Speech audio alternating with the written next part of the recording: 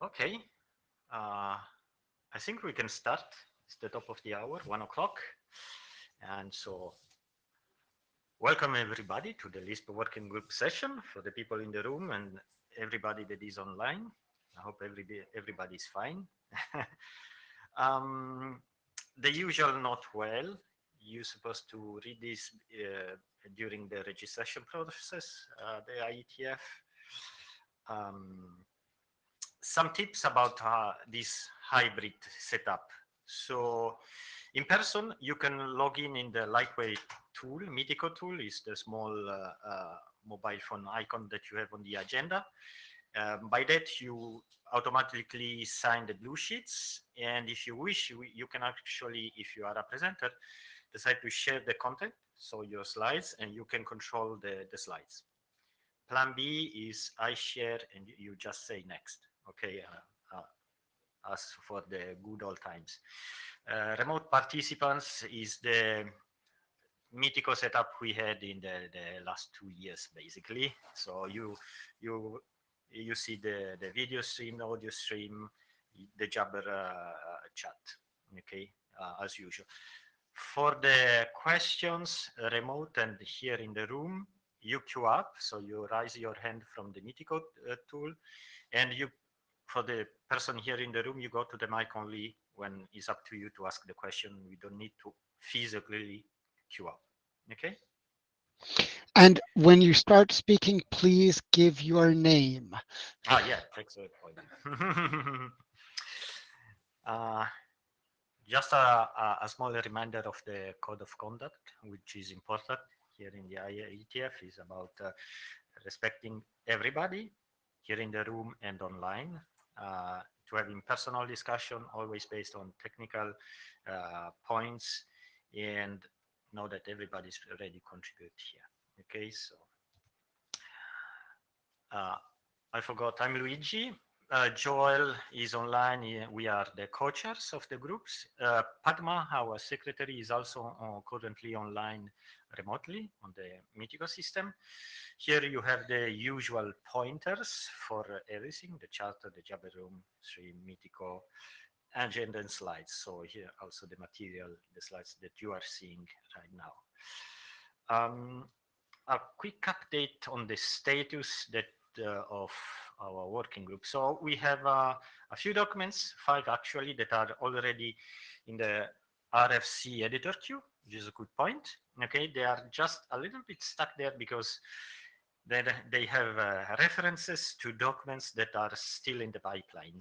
Actually, we have 5 that are in Alvaro's queue because they passed the working group last call. I mean, so they, Alvaro needs some time to process not only our documents but all the working groups he's overseeing, right? And there is the it's difficult to read, but the last document at the bottom is the Young model, which have been discussed, I think, last year, and I'm sure we are pretty close to the working group last call. So at some point this year, we may go for it, I would say. Okay. Um, today, the other working group documents are the Lisp L2, L3 ID mobility. We will have a presentation today. The YAM model, I just said, it will not be discussed today. There is a mistake in in the slides. And then there are a few documents actually that are there, and we should try this year to discuss whether or not we want to move them forward. And so go for conclude the work and go for a working group last call, or check whether the working group is want to drop this work. We have a few tasks to be accomplished. I would say there is the NAT traversal document that should be done. There was an explicit request in the charter. We have it in the charter, so it would be good if we also focus on this one this year. The Lisp DDT RFC, so 81111, we have a early allocation in that document, but the document is experimental, which means to make the allocation permanent, we need to move the document, the Lisp DDT, on the standard track. So we have to think about have a 8111 bis in order to standardize also the DDT system. Okay. What does it mean, allocation? So there is the fact that in the IANA we have a Lisp packet type defined in this RFC. It is experimental, so could not be permanent because it's experimental. Now, to make it permanent, and the point is we are renewing this for the second time, which means the first time we just asked. First renewal was with the AD Alvaro that said that that's fine. Now we have AD and IESG that has to say it's okay. So we don't have so much time. So because I don't know how much we can continue asking to renew the allocation. Okay. So I think these are two main things we should try to accomplish this year. So the NAT and DDT bis, let's say. Okay. And as for the agenda today, the administrative is over. We have AID mobility. Alberto will present. Okay. Okay, Alberto Bis will present, so Fabio. So you will present the reliable transport, okay. Then we have Bernard Heindel, if I pronounce correctly, which will present the crown-based Lisp, okay. And then Sharon will give an update on the Lisp mobility routing. So unless there is anybody wants to do any agenda bashing, Fabio, you can come up. You want me to share? Okay.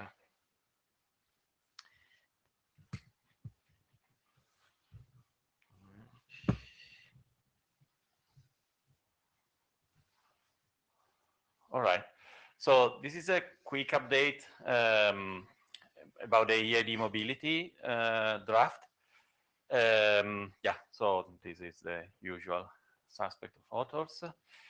There were a few comments that came up in the last IETF online, and we didn't have a chance to update the document yet, but you know, there was some work on layer 2 multi-homing that needs to be done to complete the last section in the document itself.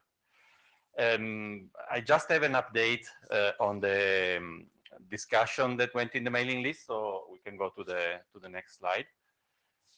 And basically, what this was raised at the last meeting, as I said, right? So the question is, how do we identify the layer 2 multi-homing groups? And the discussion and the problem is, you know, if there is a site that is multi-homed, how can you identify univocally the group when there are multiple airlock that are present in that site? So there was some discussion, should we use the site ID or should we go up for a new identifier at all? So next slide. And it seems that the conversation is going toward using a new identifier, the Ethernet segment ID.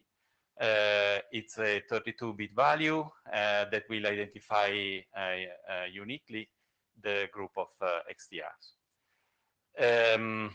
The XTRs that are multi-homed, they get to register their ESID with the corresponding airlock, and in this way the mapping system can aggregate the multiple airlocks so that they all part of the same group. In this way, the two issues that you want to solve are individuate univocally who is the designated forwarder selected, and basically have a way that you can reconcile when there is a split horizon solution. In addition, in this way, Ethernet segment ID can also be associated to EIDs, not only to interlock. And in this way, you can deal with alliancing that allow for load balancing when multi-homing is active. And yeah, so this I think is the part that where progress was made. We will update the text to reflect this consideration here. And I think that's the last slide, or there is another one. Okay, the last slide. And there is Dino in the queue for a question. Hey, Dino. We miss you. Hear me? This is Dino. Hey. Hi. Long time. You can hear me okay? Yeah. So I remember recalling that there was no reason not to use the site ID. Do you know why that has changed? And because now we have an issue, because what if the site ID is different than the ESID? Are the XTRs known to be in the same site or not? And the reason why at last IETF we talked about, or the IETF in the summer, we talked about using the site ID so we wouldn't have to change the packet formats.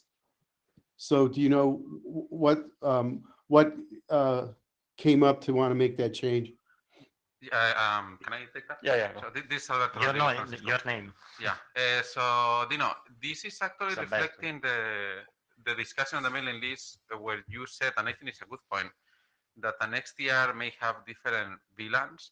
So you may have different segments on the XTR, and then you may or may not want to put them in the same site ID, or like the same using a single site ID to cover all those different layer 2 segments. So we were kind of assimilating your point and trying to be coherent with the discussion on the list. So that's what's confusing, because the slides say that it's an ESID for 2 XTRs, where it's actually an ESID per VLAN per pair of XTRs, or more than one. Is that true?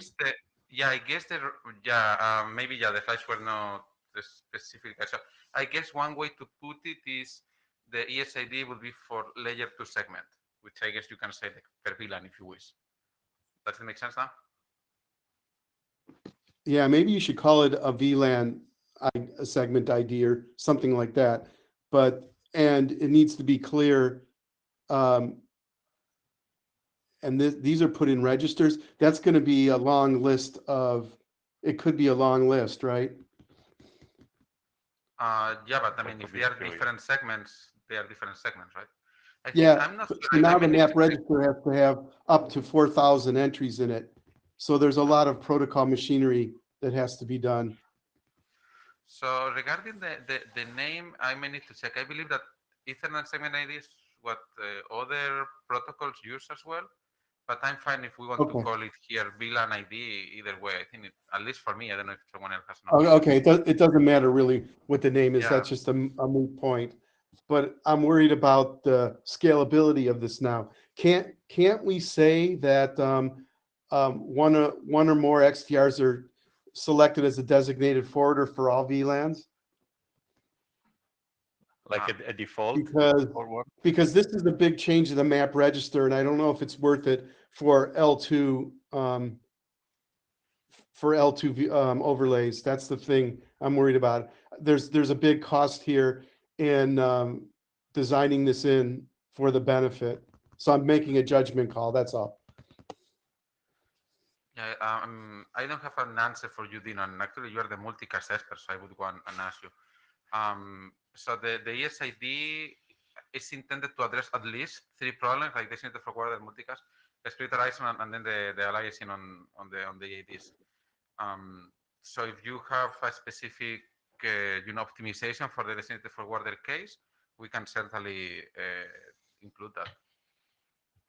Yeah, what I'm suggesting is use site ID and you use designated forwarder election or selection for all VLANs. That's all. And you just, you make that statement and we don't have to change the packet formats. I'm not entirely sure that we are back in the problem that we had originally, right? That you may have multiple VLANs in the same XDR. Yeah, but I didn't suggest it's a all or one issue. That's how we could solve the problem.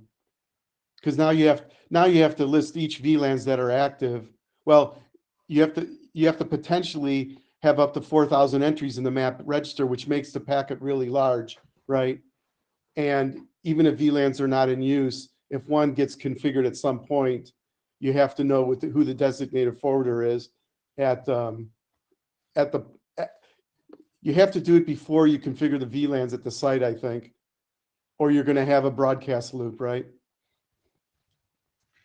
Yeah, regarding the number of VLANs, yeah, I don't have an answer. I mean, so can you have really, like, let's say, a registration where you would have all the VLANs configured at once? Because you usually you send a registration which is EID to airlock, right?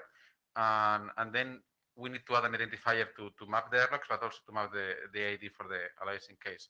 So I don't It know doesn't if you're matter, gonna have that. Albert. It doesn't matter if it's all. It could be 50, and that's still a lot, right? Because now you have to list everything.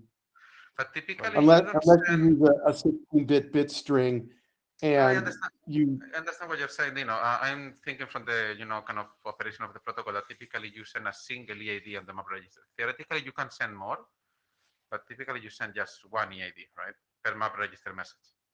So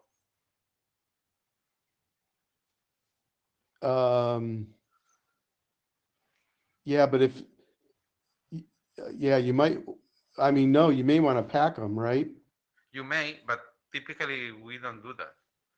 I don't remember now the text on the BIS documents. It may even say that it's not. Yeah, I don't want to code the test without having the RFC on top of me, in front of me, but Yeah, my that's why I'm understanding. saying it's not worth it because there's a lot more discussion that has to go in, like how you're going to do it. So let's So- let's do this, Dino. Let's maybe for the next IETF, we between now and the next IETF, we can look at the scalability of the number of VLANs, and we can discuss in the next IETF how to handle that. Sounds good. You Sure. can even start the discussion No, in no, the we mailing do it in list. the mailing list. Yeah, yeah. Yeah, So yeah. that you have the Let's input don't of wait till everybody, so that we Yeah, reach you don't wanna next wait till next IETF with a Yeah. decision or Do- a solution. Do you want to send Dino one note to the mailing list, and we use that to Yeah. start the? Basically, what you're saying is that we should consider scalability because there are up to 4,000 VLANs, yeah. entries per each EID, and EID can be grouped in registration. So yeah, and the other problem is even if they are is not that there's one segment ID per map register where if you're going to put multiple MAC address EIDs in the map register, then you have to have an ESID per EID, which means it has to go in the EID record, which means now you have to specify wherever an EID record is used in all the messages, you have to specify what the segment ID is. And for layer 3, you don't even need it. So you're going to end up using up the space inefficiently for layer 3. Yeah, let's That's do why the I think it should be all or nothing. You Let's do the select a discussion to the- designated forwarder for the site for all VLANs. yeah. That's what I think we I should think that do. there are people that need to chime in that are US based and probably they cannot comment now. Let's do Okay. the discussion on the list, Dino, so they can chime Okay. in as well. But point taken. Okay. By the way, so if we end up with a map register that is too big, there is something that solves it that is called reliable transport. We're going to talk about that in a second. So So we gather that you support reliable transport. We are stretching it a bit. okay. That's okay. I think we have an action, Dino. If you can post a note to the mailing list regarding scalability considerations, and we can take it from there. Sounds Okay. good, Dino? Yep, sounds good. I'll do it. Thank you. Thanks, Dino. So the queue seems empty, so All right. Alberto, you can come up.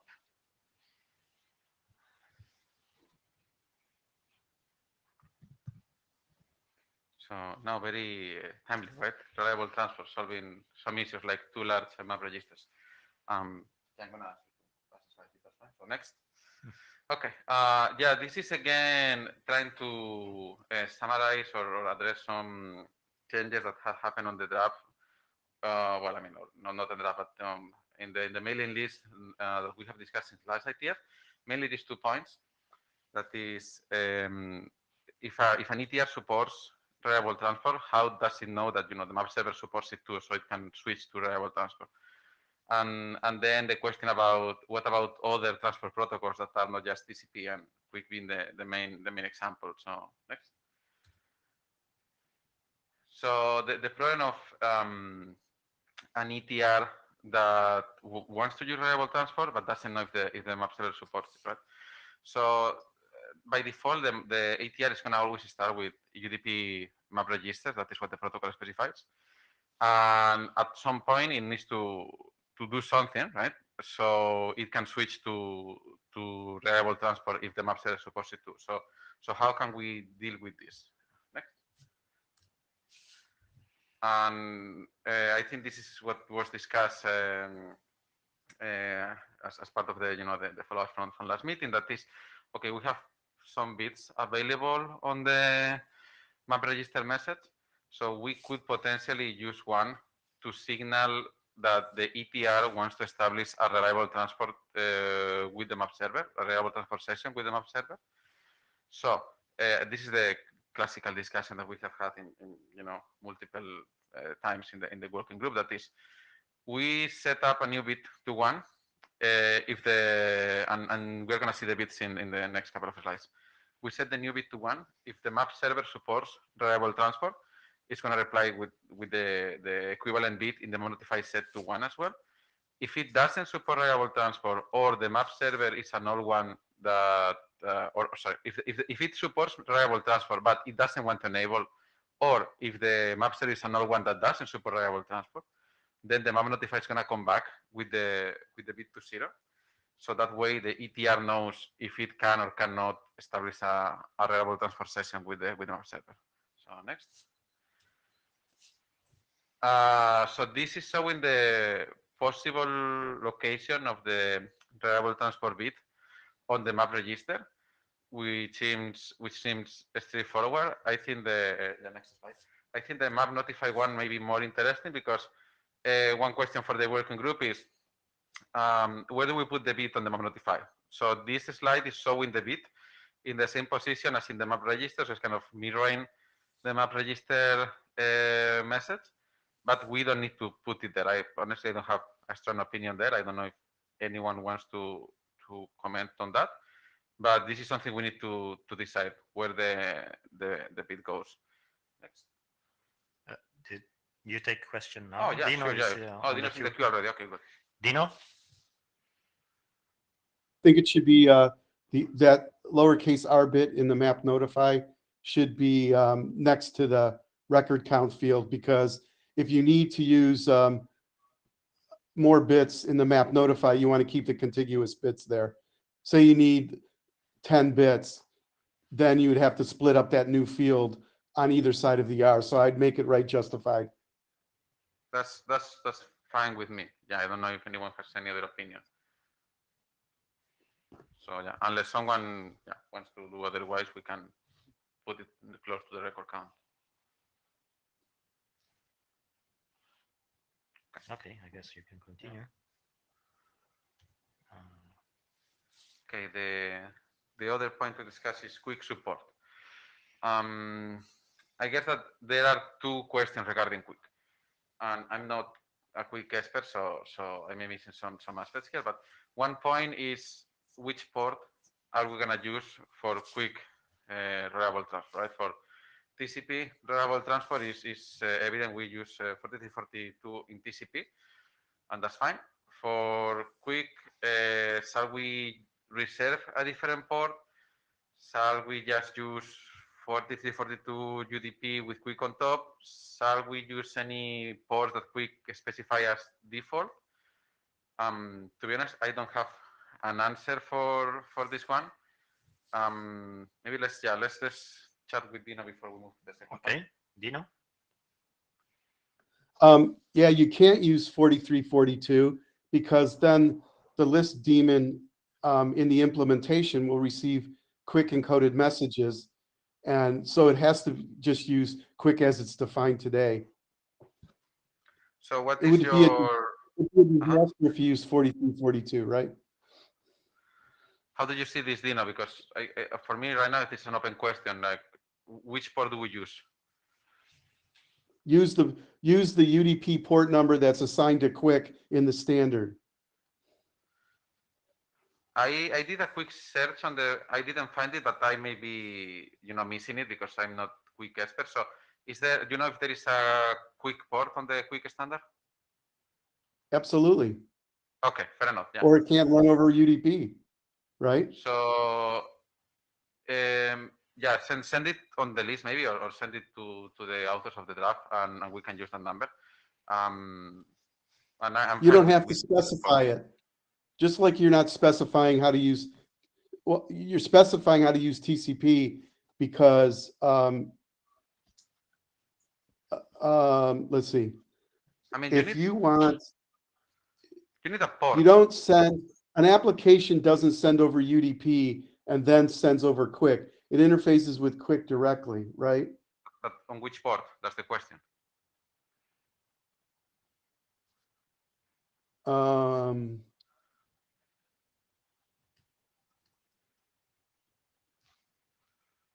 So for me, the question is which port number? Oh, I see, because the reliable transport now for over TCP uses 4342. TCP. That's correct. Oh, I think this is another UDP port number then, right? Yeah, that's what I'm trying to That, get at. that doesn't make sense. I think we're missing something. If I may It's- chime in, I think that there is a difference between the quick socket that you open and you decide a certain port number and what is going on the wire. On the wire, you will see quick with the port number, quick port number somehow. I'm not sure. I'm not an expert. Yeah, There's just a guess, but we need to clarify. Okay, so this is okay. So what number one should say? Should we reserve quick port 4342? But there is no such Because thing as on the wire, you don't see two UDP headers in this message, correct? so. If I mean, if you want to connect with quick on a specific port number, maybe this is doable. How it is done, I don't know. But Yeah. we should just look at the same technique, Yeah. I would say. But we need to check and discuss on the mailing Right. list. But I think this we should topic. make it consistent with TCP, right? Use the same The- control port number for that transport layer, so to speak. So the substrate of Quick is UDP. As far as I know, they do upper things, but the baseline is UDP. So we Yeah, cannot use but the application doesn't care about it. Just like the application doesn't care that Lisp can run over Lisp, the application that runs over TCP doesn't care that TCP runs over IP. Just like it shouldn't care that Quick runs over UDP because it's a lower layer and it's modular and it doesn't need to know that information and shouldn't touch it because the one who's originating the UDP packet is the Quick protocol, not Lisp. Lisp just runs over a Quick socket, so to speak, right? But there are the documents, the list documents today, they are very clear on which ports we should use for TCP or UDP, right? So at least daemon or Lisp control plane element is going to listen on those ports and be able to parse and understand the list messages, right? Yes, agree. So what I'm trying to say is we say that Lisp runs over UDP port 4342, over TCP port 4342, and over Quick port 4342. That's all.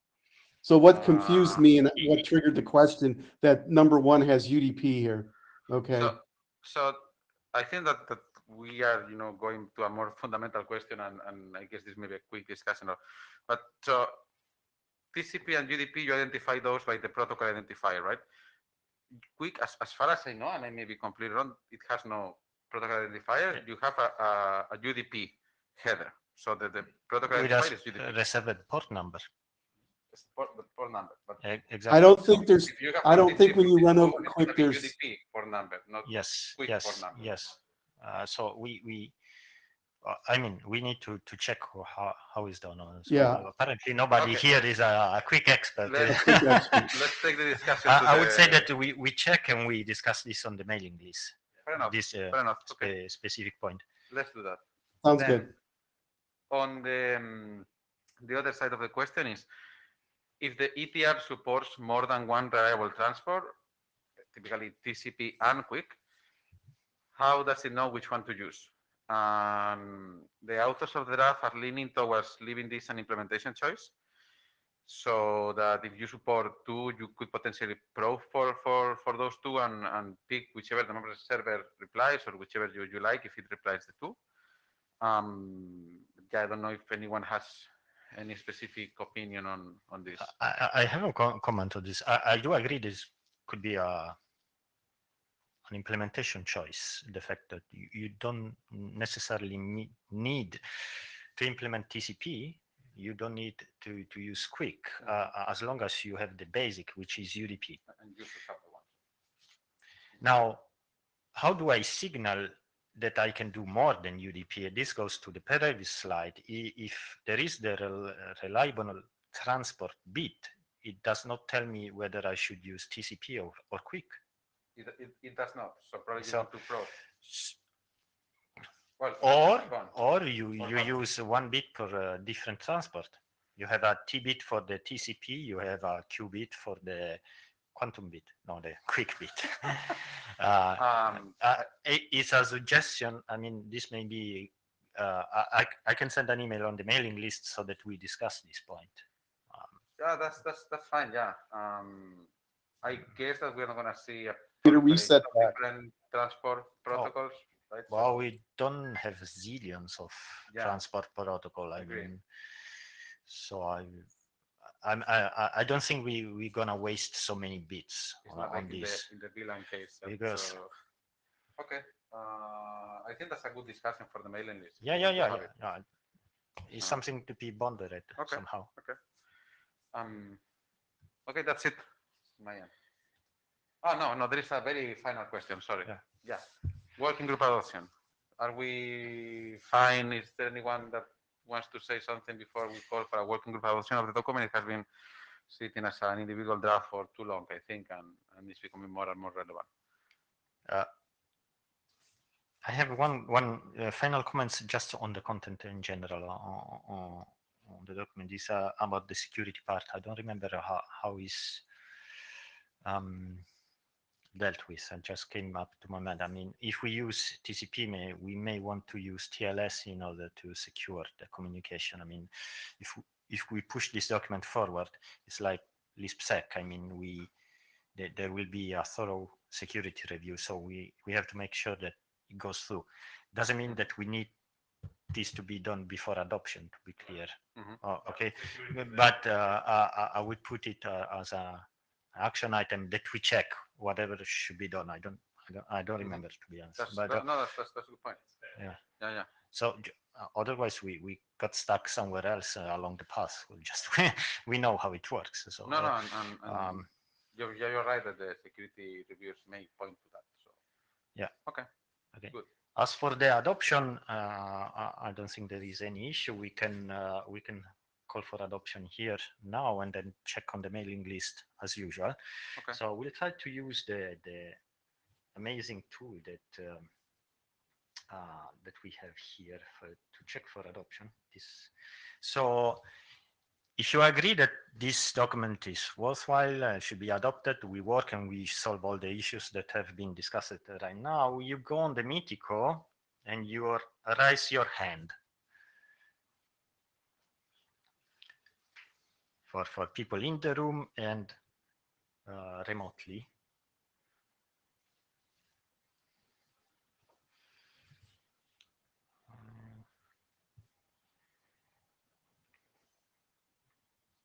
I will close it now, and we have a clear consensus. I mean, I'm not sure this was it to read it, but 90% or more of the people that participated in the poll raised their hand. So I guess at this stage we go for We'll take adoption. it. We check on the mailing list. And the next, we concluded this part. Okay. Quick question So, on the poll. Dino, That's yes? assuming, yeah, this is Dino. It assumes that if we go, the reliable transport document goes working group document, that the BIS documents don't reference it, or otherwise we have another dependency, correct? Anyway, the BIS documents are already there and out. We fix any issue that is raised during the IETF review or the different area review or the ISG review, but there is no reference there. There is no reference as far as I remember. Yeah, Yeah. and you're not proposing to put a reference there, right? Yeah. No. No. Right, okay, good. Just want to clarify. Okay. Okay. Thank you, Albert. So, Bernard. It's weird. I feel uncomfortable to read all the details. And it's not consensus, rough consensus. Anyway, sorry, Bernard, go ahead. So thank you. My name is Bernard Heindl. First time at the IETF, and I'll give you a short update on the draft Heindl Lisp ground-based RFC about the mobility and multi-link solution for safety critical communication in aviation. It's a specific use case for Lisp in this domain. So next slide, please. And to sort structure, I want to give you an overview about the Lisp scope in this specific solution and the concept, and how we using Lisp to provide multi-link usage and the local policy overwriting if you have multiple routing links to the aircraft. And I want to conclude with some standardization requests for this IETF group. So next slide, please. So the ground-based Lisp scope, we are mainly working here for safety critical communication in aviation, and the ground-based Lisp solution is implementing one mobility and multi-link solution for this safety critical communication in aviation, and we're mainly standardizing this on ICAO. This system enables the aircraft and the ground applications and hosts to use multiple air-ground access networks during all phases of flight.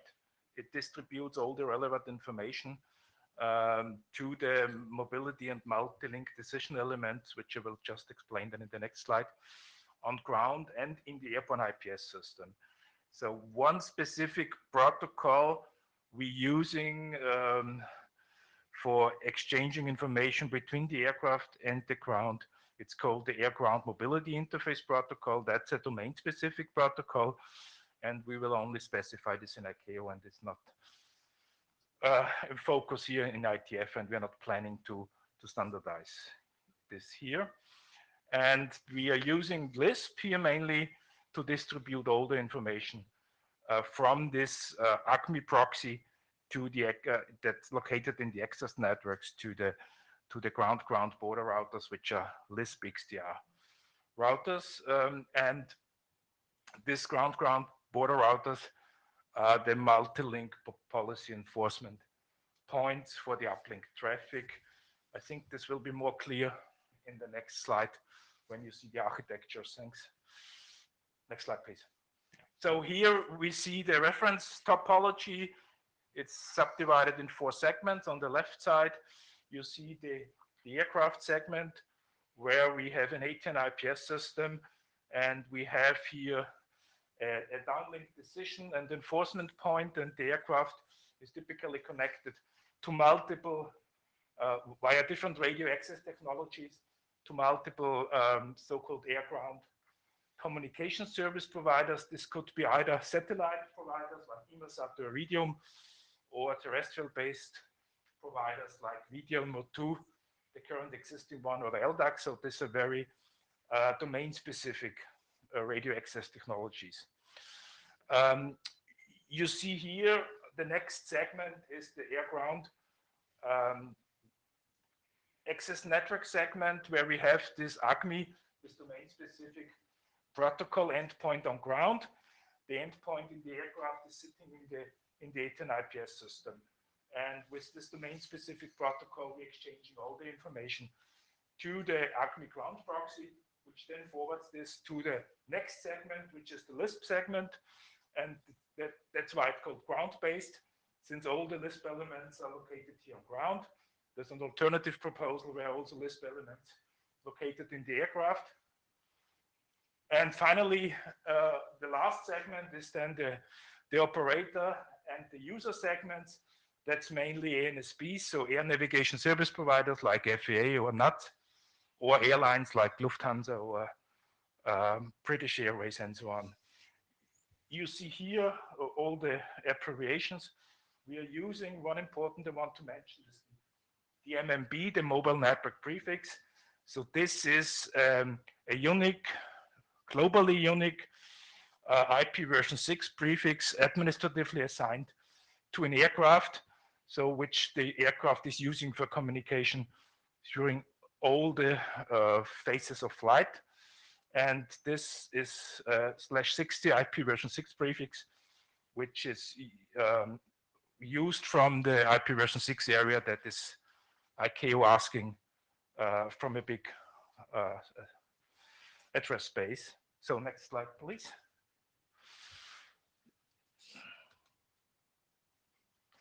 Thanks. So a few words about the concept. So typically the aircraft starts with attaching to one or more of these air-ground access networks, mainly by using specific radio access technology specific means.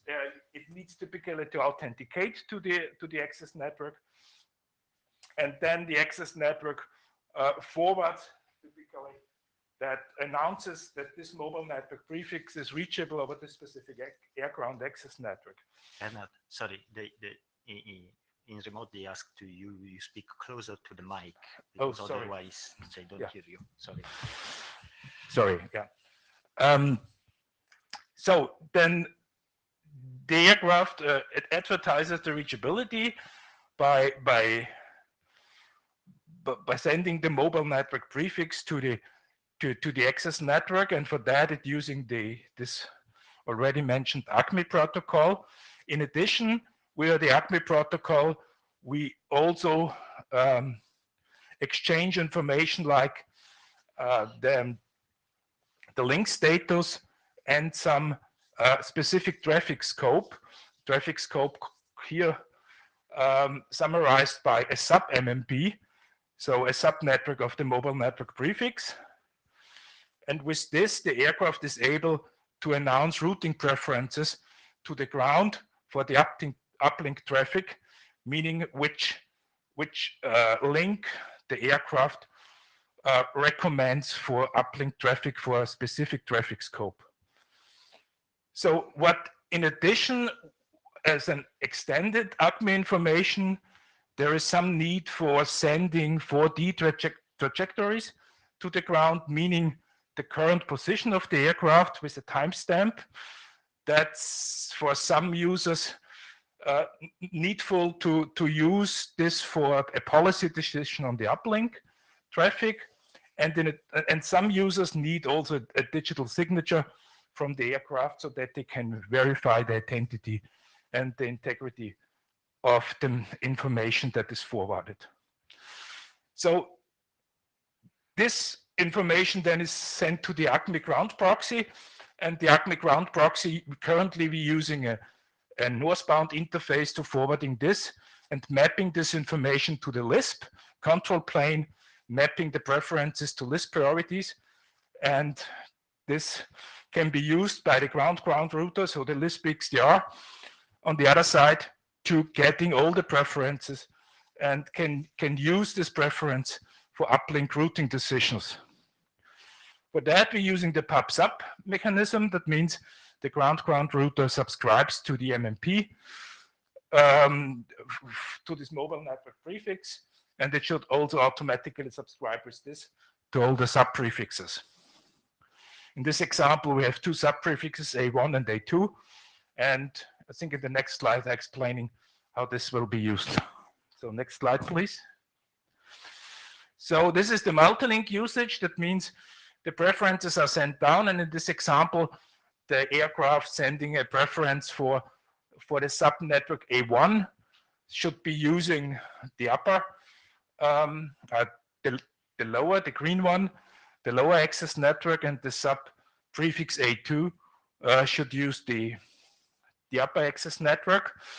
And the decision point is the ground router. So it receives all the preferences, the mappings from the EID, so the mobile network prefix, and all the sub MMPs, the sub networks at the cache, in the cache of the ground router, and it using this to make the decision that the A1 traffic should be forwarded over the air ground access B, and the A2 traffic should be forwarded over the access network A.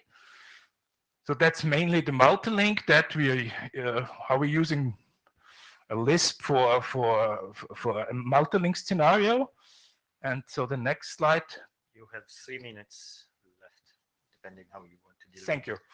So the uplink local policy is a use case I mentioned already. There are some users, they're using this only as a recommendation and to want to use additional information to override this.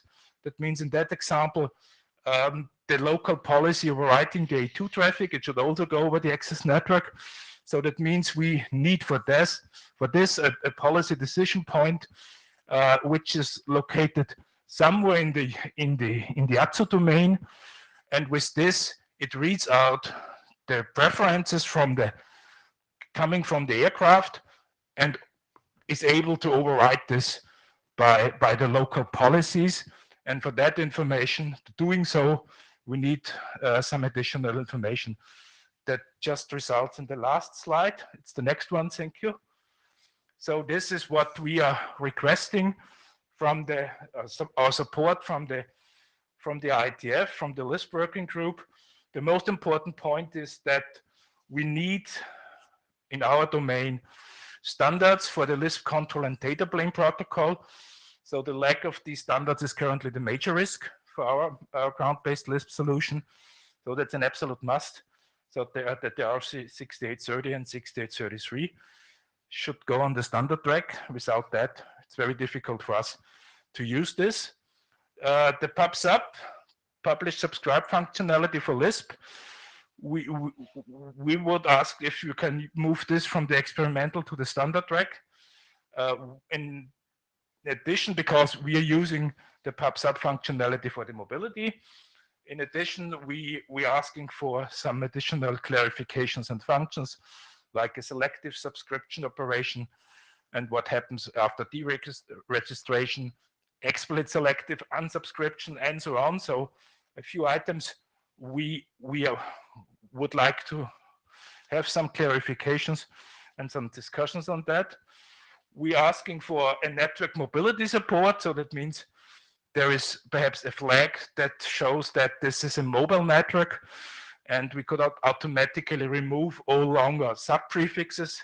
As you have seen, we're using sub-prefixes for traffic scoping, and this would help inside the mapping system to deregister or remove longer sub-prefixes. We want to include the network mobility feature to the draft IETF Lisp EAD mobility proposal. That's something that would help us to refer to this. And finally, something that would also help us to transport more information inside of Lisp. I mentioned the 4D trajectory snapshot. Digital signatures should be forwarded from the aircraft over the ACME to the ground router over the Lisp control plane. So if there existing a mechanism to allowing that, that would help to use Lisp for that. Otherwise, we have to use an alternative solution for that. And we would also like to get an advice from you if we're either giving this in a specific change requests to the IETF, to the Lisp IETF working group, or an alternative approach, we could create an experimental RFC for multi-link mobility that more or less describes the additional needs, and we referencing to all the other RFCs, generic pub sub and mobility RFCs. So whatever is the better process. Yeah. Thank you. That would help. Albert, we have. That concludes my presentation. Thank you. Yeah, this is Albert Cabello. Thanks for your presentation. I think it's a very interesting use case. And also thanks for this slide. I think it's super clear what you're asking, and that's always something which is good. I'm curious about the first bullet point. I cannot comment. Maybe Luigi can comment. I think it is what it is. And the last one, I don't have any opinion either. But regarding the publish subscribe, could you elaborate a little bit further on the selective subscribe and explicit selective and subscription and wildcard? I don't understand that. With selective subscribe means we subscribing only for one or for a number of specific multiple network prefix, for a number of specific EIDs, not for all. Okay. We want So to a list of prefix, EIDs, we want to subscribe. Okay, so not a prefix, but /32 inside that prefix. Right, for example. Yeah, with the wildcard /32 /40 /42. Okay. And then the digital signature, I don't understand it either. Yeah, the digital signature is something that some users on ground would like to verify if there come preferences from the aircraft to the ground, how the uplink traffic should be sent. That this is forwarded over the ACME, over the Lisp domain to the FAA, for example, to the ATSI domain, and they want to verify that this message comes originally from the aircraft. That means it's signed, digitally signed, and this should be forwarded over all the different protocols. Currently, we're doing this over the domain-specific ACME, but there's no way to forward this over Lisp. It would help us if we have a specific part of Lisp where we can user-specific data, forwarding user-specific data over the mapping system to all the XDRs. Okay. But that's just, yeah, it would make it simpler for us. Otherwise, we need an alternative protocol. Yeah, I understand. Yeah. Thank you so much. Alberto, you have one sentence and we move forward. I think we support most of that. Let's discuss after the meeting. Yeah, thank you. On the requirements, I would say you send an email to the mailing list with what is needed for you, so that the discussion takes place there as well. Sharon. Okay, thanks. Thank you. Okay, so the main purpose of this discussion now is there is no change to the RFC draft list next network hexagons. It's in the Alvaro queue, but there is a lot of progress in the industry, which I want to update you and experience we're getting by deploying with multiple carriers in Japan, in the US, with AWS wavelength. So basically, this thing doesn't, the listener is not something on its own. It fits to industry consortium work in the auto edge industry, which aims to unify what is termed V2V or vehicle to vehicle architecture, where vehicles tell each other about immediate problems, which doesn't work, and V2C, which is an aggregation into the cloud by all vehicles overnight, takes a few days. So we are able to unify with the consortium work the immediacy and programmability, the immediacy of V2V, the programmability of vehicle to cloud, but eliminate the interoperability impossibility of V2V. Every car gets multiple points of view for the same things from beyond line of sight, which is a big problem, and the lag of vehicle to cloud using one architecture. The question is why. Sharon, you need to stay close to the mic. We can't hear you. Yeah. You need to stay at the mic. Sorry, Joe.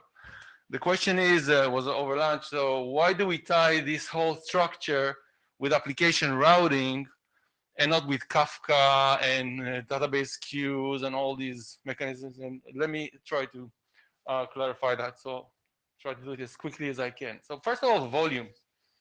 If we are talking about a city of 1 million active vehicles, like Paris, LA, and I want to use 10% of the vehicles to sample what's going on for double parking, hazards, blockades, sudden stops, things like that. Then I'm talking about in any given second, 10% of the vehicles are sampling. They're moving at 30 meters per second. They need 10 frames per second in order to capture a point of interest. That means 1 million frames per second for the city and half a terabit, okay? These have to be processed by GPUs. The best case for GPUs is 1,000 frames per second. That means I have to really distribute between multiple sites in the city. That's routing. That's not a Kafka job. And then I have to consolidate this amount of traffic in the city so I can upload just the exceptions and changes to the cloud using 1 gigabit links, okay? On the downstream, next slide. On the downstream, if I have 1 million vehicles that over the next second are going to be in 10 tires, depending on the traffic pattern, and I have 1,000 active events in the city of people unloading, loading, making offenses, jaywalking, affecting 100 tires each, that every second I have to calculate a join of 1 million vehicles times 1,000 events at 1 billion times 1,000 tires, that's 1 trillion. That's impossible to do. The only way to do it is using feeds which are already pre-joined, multicast feeds, single free application multicast feeds that scales really well. All right? So that's why application routing. It relates to a lot of the discussions, this IETF. What do we get? We get something like an air traffic control for the city. So just like in air defense, missile defense, I separate the space into zones so to know what's going on in real time. That's what I'm doing on the road using crowdsource. This is improving the driver experience, but really looking forward to the near future, that's the only way to scale AV density, not to get AVs into situations which are hard to get out of, because then I can gridlock the city when the number of AVs goes up, and also reduce the cost of an AV. I cannot have a $10,000 car with a $10,000 computer. So that's what we're after. Slide down. The way we do it is, you know that already from the draft. We use EID space to divide the Earth, pre-divide the problem into EID in hexagons, and we use the crowd to post data and process them in the hexagon. So this is familiar. There is a nice animation here of a car driving. You can check it out offline. We cannot do it here. But the RTRs are steering the uploads to the hexagons where all the uploads for a given location are being processed and consolidated. Sorry. Yeah. Next slide.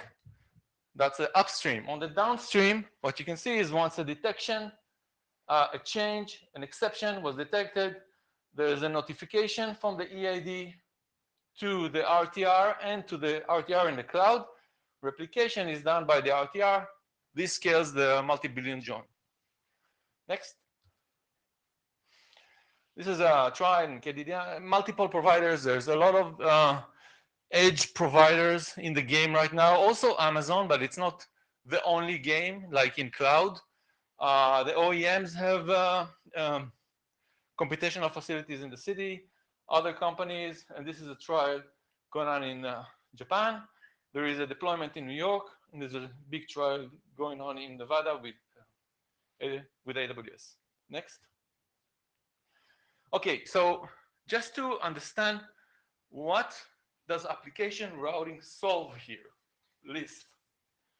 So in a cloud situation, I load balance clients between servers, okay, because it's all shared storage. In an edge situation like this, I cannot load balance the clients. These clients have to be in this service. These clients have to be in this service because the service is the location, has to consolidate. So what I have to do is solve a bunch of issues using application routing. So I am, instead of balancing clients on services, I'm balancing services on servers. I'm moving servers around based on activity, okay? And that is solved by the Lisp interaction. I have a problem of geoprivacy. Associating with a service means that if I'm subscribed to a parking service, the parking service provider knows where I am all day long. That's impossible. When I'm driving between locations, I'm changing context. That's a DNS, multi-second break in the service. That's unacceptable. Lisp solve that. And if I'm changing carriers, I'm changing my identities, and that's unacceptable, and Lisp solve that. Next slide. Sharon, we are out of time. Okay, okay. So, just a few, 2 slides, or 3 slides. So let's solve all these problems. Next. Okay. If I put Lisp in the Mac, then I have a terabit per second from the mobile core split into using Metro Ethernet to the local zones. I'm solving the capacity problem well. Next. I'm solving the queuing problem. If I have a queue per vehicle at 5 megabits per second, 10 microseconds, 10 milliseconds away, then I optimize the queuing from the uplink using RTRs. I cannot bring processing to the Mac. There's no space. And the RTR are able to solve that problem and the high availability problem. Next. And downstream, the join problem we talked about. Next. It's really important to understand that Lisp is just one piece of this industry specification, but it's the connector between AutoEdge and 3GPP. Why? Because 3GPP interface is to an application server. There is no application server for the distributed edge application. Application routing is the application server. Okay? That's it. Okay, thank you very much, Sharon. I'm sorry, but we don't have time for questions. I thank everybody. I say goodbye. Take care. See you again in Philly, online, remote. We'll see. Okay.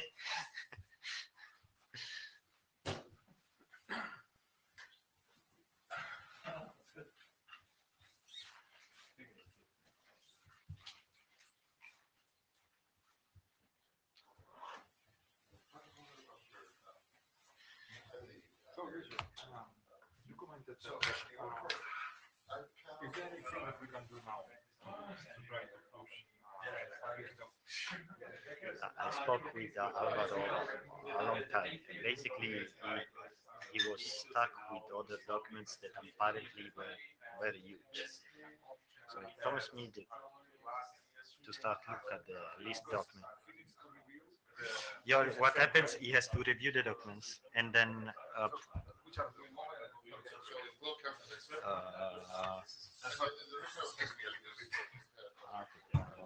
can show you.